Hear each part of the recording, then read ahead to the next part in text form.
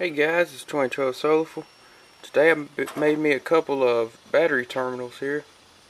You see, made them out of copper piping. I'll show you the pipe I used. It's probably a 1/2 inch copper pipe.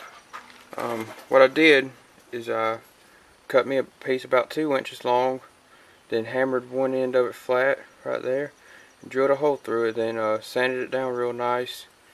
I'm going to use these for my power inverter. I'll show you here in a minute real quick. Alright guys, so I'm in my battery box here, and right here, this cable right here, this is I believe 6 gauge, yeah, welding wire here. This is my power inverter for my ground side and the positive side. Made these two terminals for the power inverter. It was really simple to make.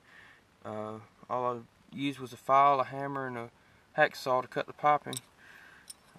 If you had to buy these terminals at the store, it could be $5 or $6, or maybe even as much as $7. So, considering I already had the pipe on hand, I made these for absolutely free. It took me about 10-15 minutes to make. They actually look pretty good. Of course, on the inside, you can see there's a little, still a little bit of corrosion in there, but I got the majority of it out. So, there's a short little video on that, guys. Have any questions? Comment. As always, subscribe. So, till next time, guys, take care and God bless.